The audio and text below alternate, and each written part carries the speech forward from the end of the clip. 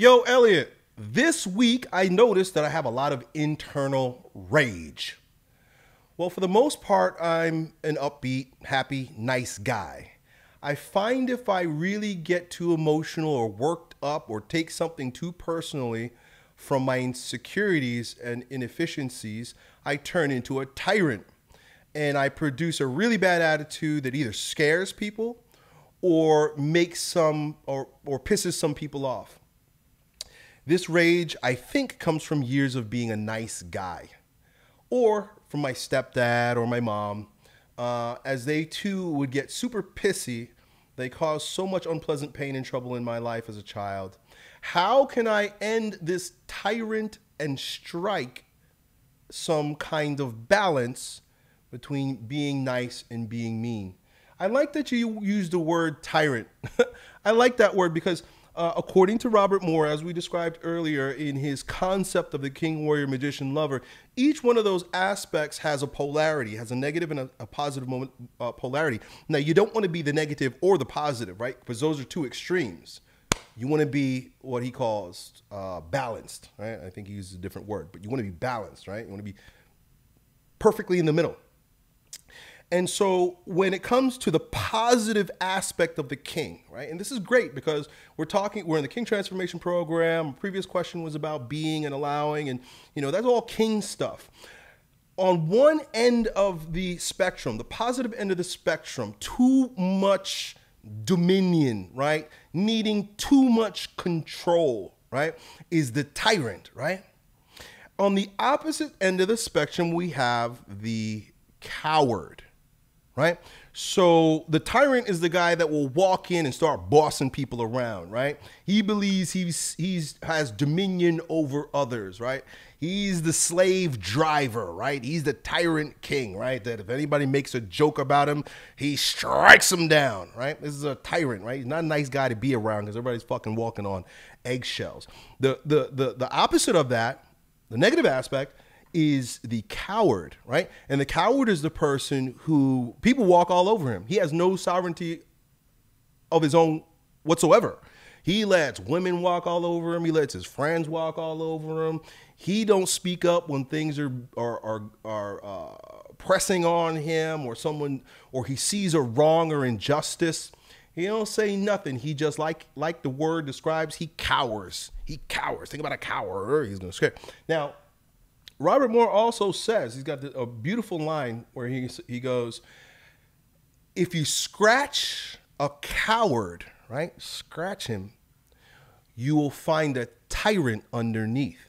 He says that these are flip-flop polarities where someone who manifests as a coward is actually repressing his tyrant.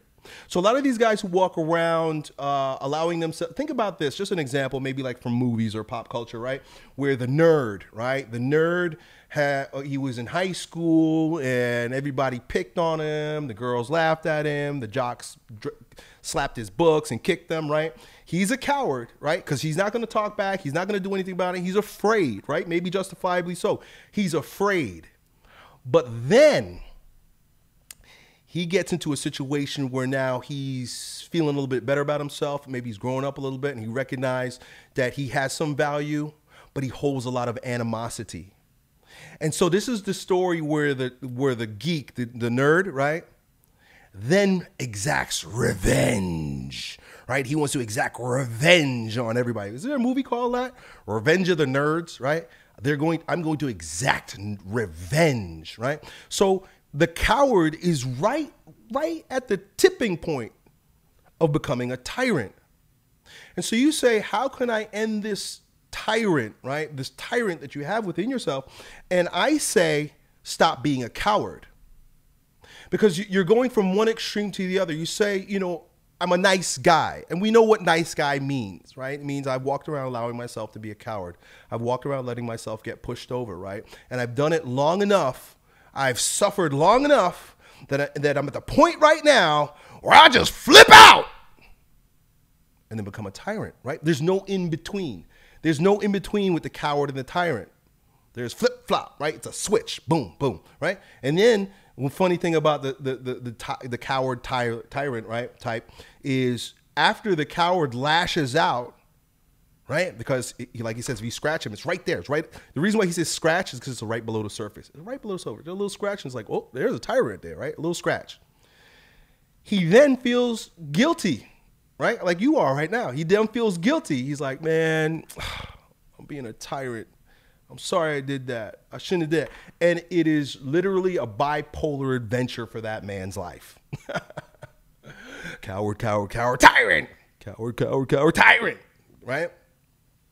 You got to stop all that. You got to stop that flip-flop, that bipolar activity by finding what's in the middle. Right? And so there are a lot of qualities to the balanced king. But one of which is he's assertive, right? A balanced man, a balanced king, someone who's not a tyrant, but not a coward, is assertive, not aggressive and not cowardly, right? The tyrant is over aggressive. Bro, chill out, calm down. The coward, he's passive. The man in the middle, the man that's walking the right path, the righteous path, the king's path, is a man that knows how to speak up, but doesn't take it too seriously, doesn't take himself too seriously. Now, there's a key to this. So what does it look like externally versus what does it look like internally? Externally, it looks like someone's done something wrong. They've said something wrong, or they crossed your path in a certain way. And an assertive man will, in a very calm way, this is important, a very detached way, a very non-emotional way, this is so key, simply say, hey, stop. Let me talk to you for a moment.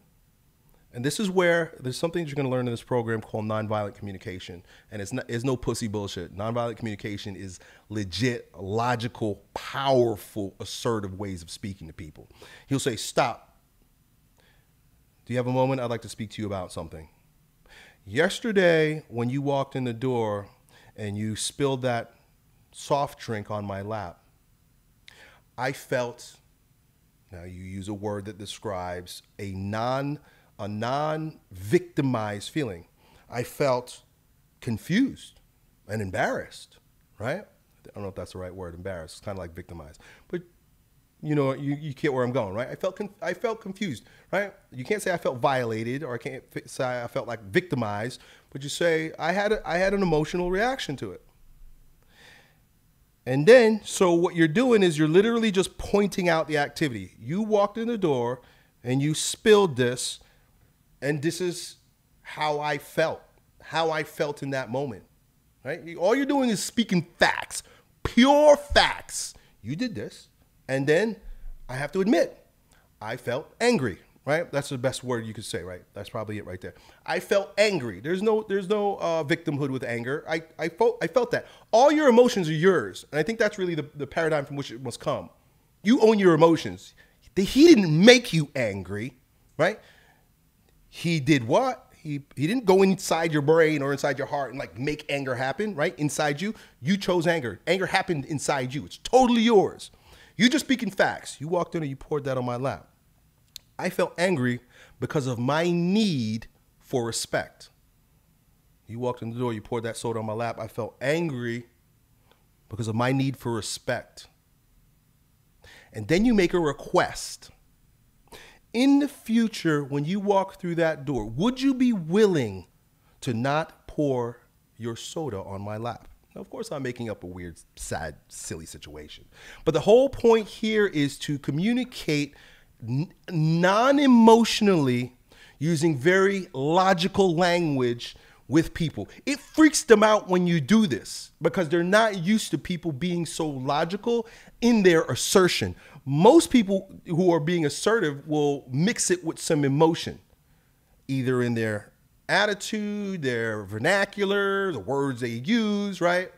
But you, not being a tyrant, but definitely not a coward, speak up using this form of communication, which I teach you all about in this program, right? It's a technology created by Marshall Rosen, I think his name is, right? Look it up, nonviolent communication.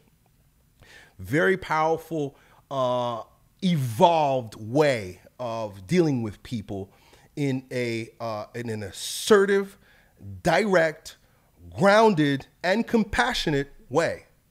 This is so key. This is so important. So what we have to do now is to be assertive. That's what it looks like on the outside. So I'll forward you that technology. You have this in this program. You could buy the freaking book. You could learn about it on YouTube, Nonviolent Communication. That's what it looks like on the outside. I give that my stamp of approval. It's very good. Learn that technique, right? I use it in the home with my children, especially when something gets very heated. I often have to stop, and then I'll go to my list. I have a list, and I give you guys a list of all my feelings, all my needs, right? Because we don't have a feelings vocabulary. We have feelings reactions. You need a feelings vocabulary. You need a needs vocabulary. This is all available. So sometimes I'll even stop. I'm like, okay, I saw what happened there. Let me go, okay. And then I formulate what I need to say. I'm being very deliberate, being very logical, not lashing out. Then I'll go back and I'll address the issue. Right? That's how it looks like on the outside. On the inside, my man, it all boils down to the essence of kingship, which means being. And what is being? Being's not overthinking it. Being's not overly feeling about it. Being is not anxiously doing anything about it. It's, like I said, you being a hollow reed. Be empty. We have to empty ourselves out. Empty yourselves out. Empty yourself of emotion. And it's not easy. That requires practice. It requires throning. It requires self-objectivity, right? And so with that, you no longer have to self-identify as a tyrant. You no longer have to show up as a nice guy / coward, but could be a man that walks in integrity. And that's what you want, dude. Hope that helps. Done. Yo, it's your bro, Elliott. I hope you enjoyed that video. If you did, you ought to know that it was a clip from one of my most recent King Transformation classes with my students, where, among other things, we get together about 4 or 5 hours a week and we speak on things as it relates to becoming kings in our lives in fitness, business, and with women. If that sounds like you and you want to join a like-minded group of men who are growing stronger every day, in every way in this degenerate age, then it's real simple. Just follow me on Instagram and then DM me the word king, K-I-N-G, and then me and my team will get back to the details to see if you qualify. I really hope to see you at the next meeting. Done.